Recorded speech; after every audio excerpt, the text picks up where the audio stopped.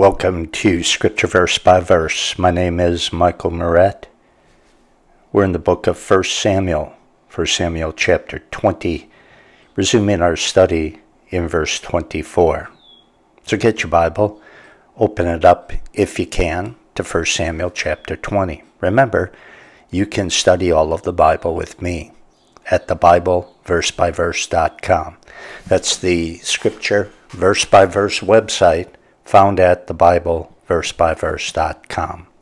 There you can study the entire Word of God using my audio Bible messages. 4 series going back over 35 years are archived for you there. And it's totally up to you. You can begin in Genesis, go all the way through Revelation, or you can study any book of the Bible, any one of those 4 series, however you want to do it.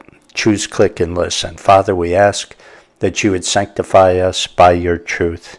Your word is truth. In Jesus' name, amen. Verse 24. So David hid himself in the field. And when the new moon was come, the king sat down to eat. And the king sat upon his seat, as at other times, even upon a seat by the wall. And Jonathan arose, and Abner sat by Saul's side, and David's place was empty. Nevertheless, Saul spoke not anything that day, for he thought, something hath befallen him. He is not clean. Surely he is not clean.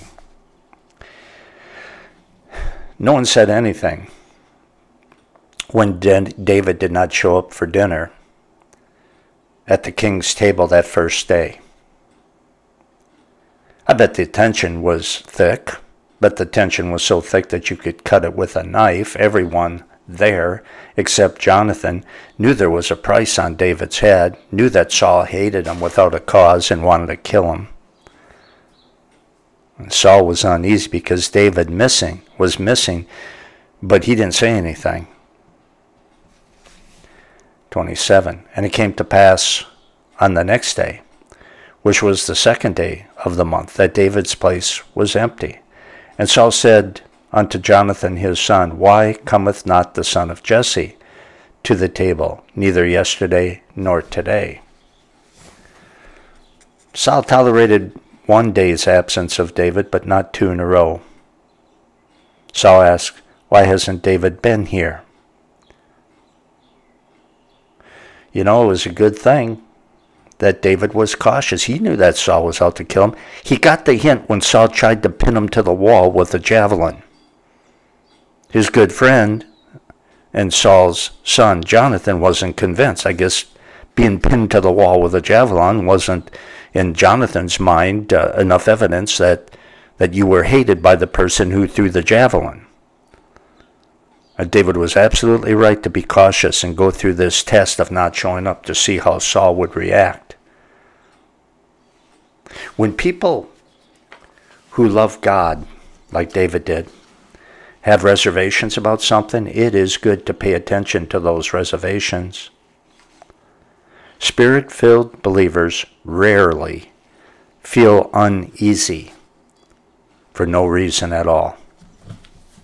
28. And Jonathan answered Saul, David earnestly asked leave of me to go to Bethlehem. And he said, Let me go, I pray thee, for our family hath a sacrifice in the city, and my brother, he hath commanded me to be there. And now, if I have found faith in thy sight, or in thine eyes, let me get away, I pray thee, and see my brethren. Therefore he cometh not unto the king's table. Of course, that was a big lie that Jonathan told. I suppose he couldn't say, David is out in a cave hiding from you, Dad. He couldn't say that. That would break his trust with David, but it was still a lie. God's people are sometimes stuck in a no-win situation. Sometimes the best we can do is choose the lesser of two evils. 30. Then Saul's anger was kindled against Jonathan, and he said unto him, Thou son of a perverse, rebellious woman. Nice thing to call your son. Thou son of a perverse, rebellious woman. Do not I know that thou hast chosen the son of Jesse to thine own shame, and unto the shame of thy mother's nakedness? Back then, I suppose today also, insulting a guy's mother was just about the worst thing that anybody could do, worse than insulting the person themselves. Saul said, You're the son of a perverse mother. You're the son of an indecent woman. That was just a graphic way of saying, you're going against me, boy. You're acting as if I'm not your dad. So I was saying, Jonathan, when you side with David, that reflects badly on your mother. 31. For as long as the son of Jesse liveth upon the ground, thou shalt not be established, nor thy kingdom. Wherefore, now send and fetch him unto me, for he shall surely die. Saul was not worried about Jonathan not inheriting the kingdom after he died. Saul was worried about his own popularity compared to the overwhelming popularity of David, and the fact that God had chosen David to be king in place of Saul, not in place of Jonathan. David's presence isn't the reason Saul and his sons will lose the throne of Israel. Just because David is around, that doesn't mean, that's not why Saul and his family will lose the throne. Saul and his sons lost the throne because Saul rebelled against God. Don't blame David for that. David didn't drive Saul off the throne. God did. David is simply God's choice to fill the vacancy. But as with Saul, sinners like to blame someone or something else for the troubles that their own sins have brought upon them.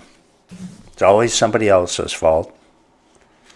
And sometimes, if you're a modern evangelical, you don't use the word fault.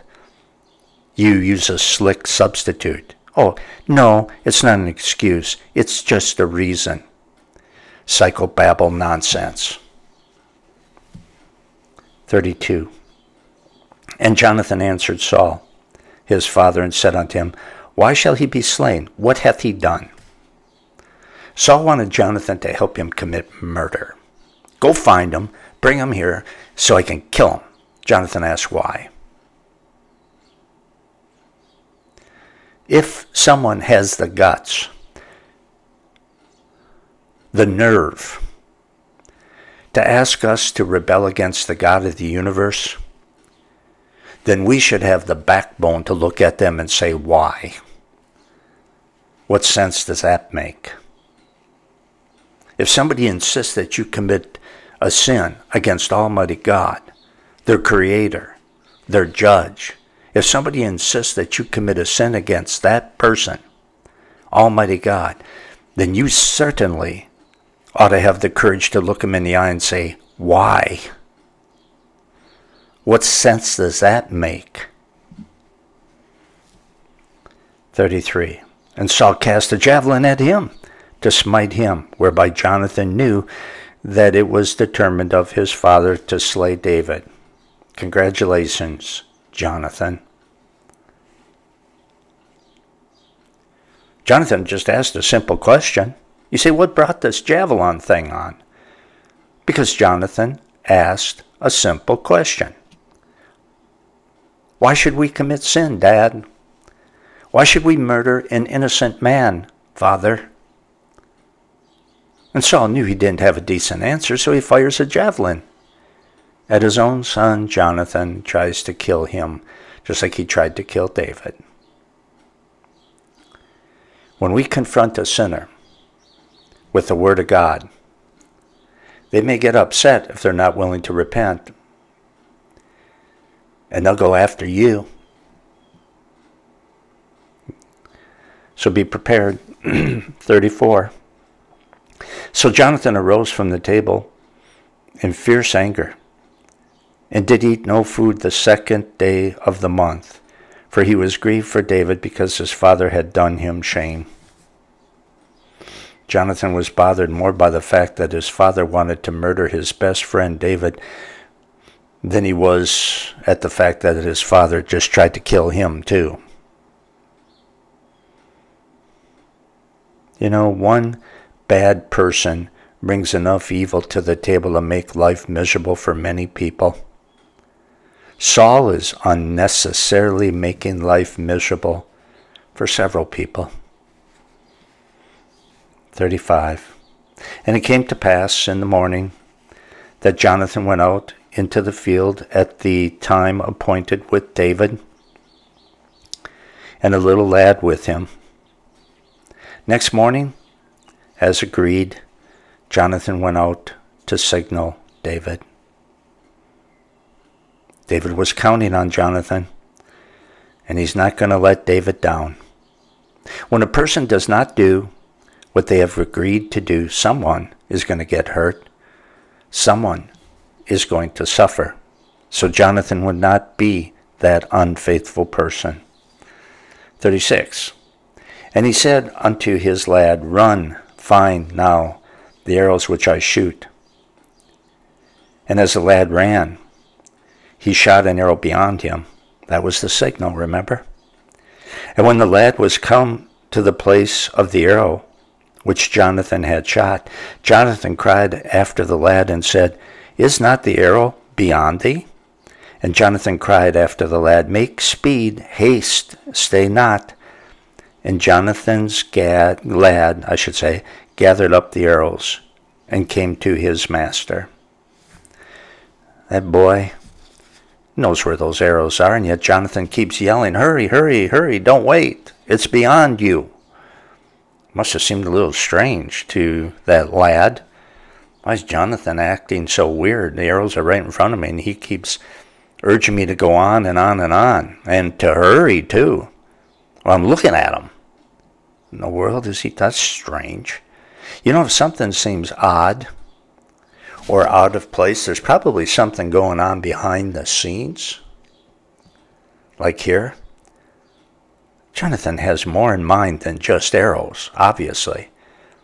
Good to pay attention to unusual things and use discernment and pray about them. 39. But the lad knew nothing, not anything, only Jonathan and David knew the matter. All the yelling about the arrows meant nothing to this boy, but David and Jonathan understood. Not everything is everyone's business. Sometimes we have to limit the people that we confide in order to be successful. 40. And Jonathan gave his weapons unto his lad, and said unto him, Go, carry them to the city. And as soon as the lad was gone, David arose out of the place toward the south, and fell on his face to the ground, and bowed himself 3 times, and they kissed one another, and wept one with another, until David controlled himself. These 2 great friends, they were 2 friends in the Lord, Jonathan and David, are only going to see each other one more time before Jonathan, just a young man, dies. That's his dad's fault. All this trouble for David and the early premature death of Jonathan, all his old man's fault because he's such a wicked, rotten, evil person. And it's really pretty sad because all the good that Jonathan and David could have done for God as partners will never be. All the good times that they could have experienced together will never be. Evil people rob God's people of joy and fruitful times for the Lord. 42. And Jonathan said to David, Go in peace, forasmuch as we have sworn both of us in the name of the Lord, saying, The Lord be between me and thee, and between my seed and thy seed forever. And he arose and departed, and Jonathan went into the city. I don't know why Jonathan didn't go with David.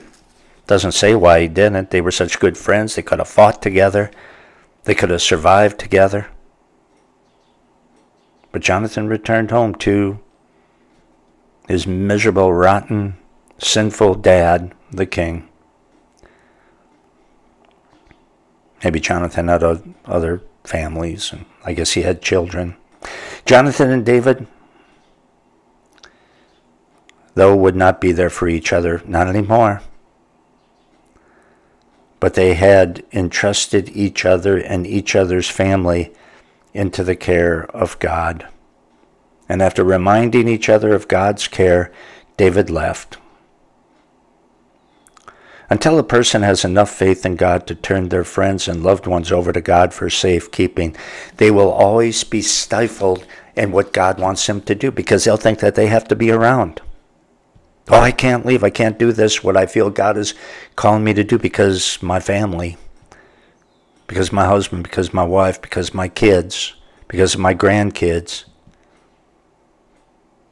Until they're willing to trust God with the people that they care about, they will not feel free to follow God to other places. James and John, the two brothers, the fishermen, who were in business with their dad, left everything, including their father and the business, to go follow Jesus, because Jesus called them.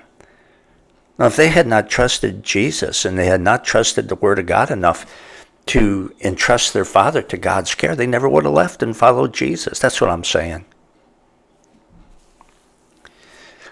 Well, study the whole Bible with me anytime you want to at thebibleversebyverse.com. Choose, click, and listen.